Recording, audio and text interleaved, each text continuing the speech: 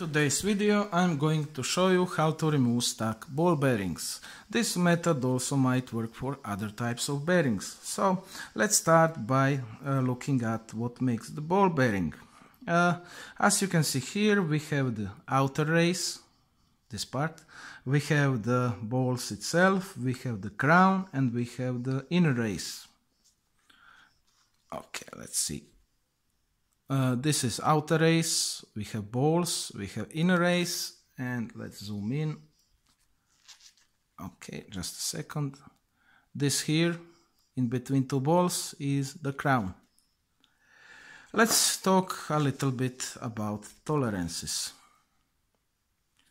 This is 6001 bearing, it's common bearing, 28 millimeters outer race, 12 millimeters inner race.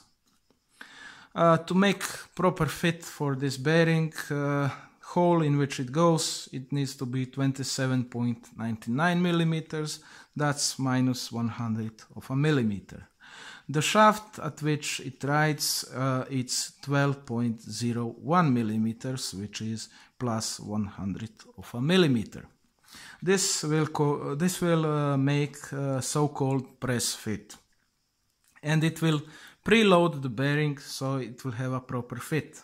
Now let's see how we can dismantle them. Most of bearings have shielding. Shielding can be from one side, it can be from two sides, it can also be rubber shielded like this, or it may be open ball bearing like this one. Once we have removed the shielding with a knife, maybe use a screwdriver or something pointing sharp, we are left with bearings, crown and races. To remove the crown, I most of the time just use the sharpened nail and I hit it here and it will disassemble. Once we have done this, we are left with the bearings and the balls itself. Okay, let's see if we can zoom. To remove races, all you have to do is push all the balls on one side, and this is what's going to happen. Now we have this gap through here, which the bearings will just fall out, and you will be left with inner and outer race. So let's say that on this shaft we have inner race that is stuck, you cannot get it out, you tried everything like normal ways, like heating it, and it's just stuck, you cannot get it out. So how do we get it out? Well, it's simple, we are going to cut it off with the Dremel cut-off disc like this one. If there is no important surface here or here, you can use it like this.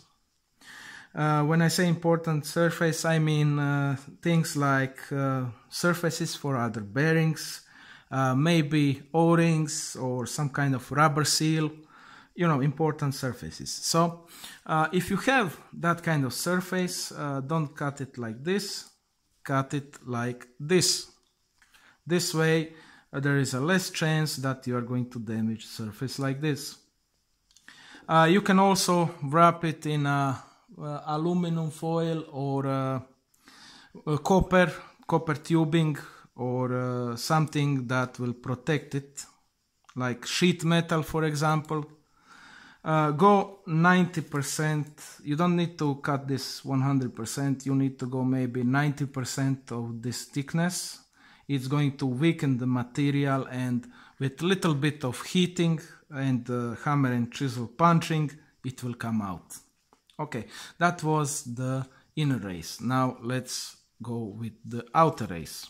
To remove stuck outer race, you are going to need to weld it.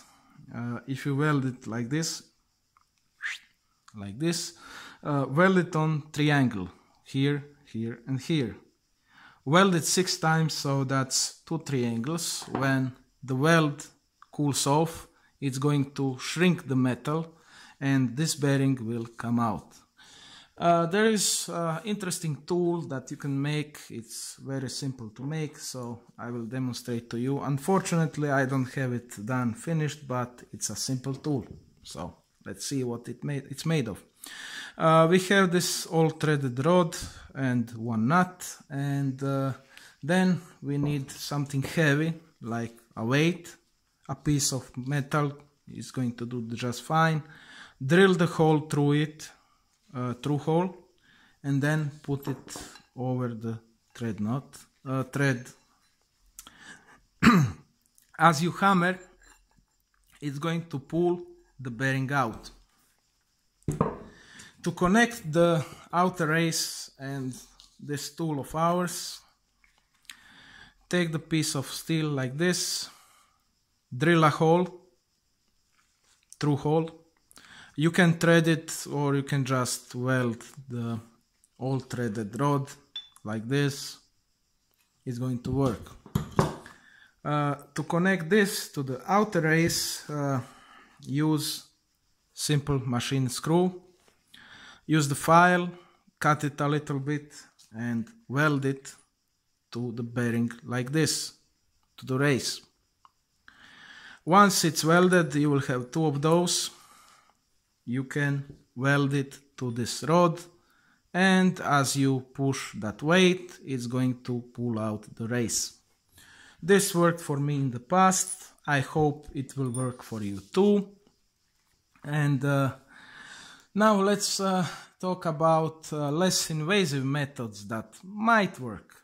So of course you can use WD-40. It's beloved liquid for almost everything, but there is also one trick. This here is baby oil. Any kind of baby oil will work. The viscosity of baby oil is very thin, so it's used as a penetrative oil if you don't have it. When you heat up the hole around the bearing, it's going to even more reduce the viscosity. It will make more liquid, so it will penetrate and lubricate even better. If you have rust, you can use citric acid or phosphoric acid to remove the rust first. Okay, so there is another trick that you can use. It's mostly used for bolts and nuts, but it might work, and it's a paraffin stick. When you heat up the hole around it or the shaft, you just apply it and it's gonna melt. It's going to go inside the hole. It's going to lubricate. This worked very well on the bolts and nuts. It might work on your ball bearings as well, so try it out. So this would be it for me for today's video. Until the next time, goodbye.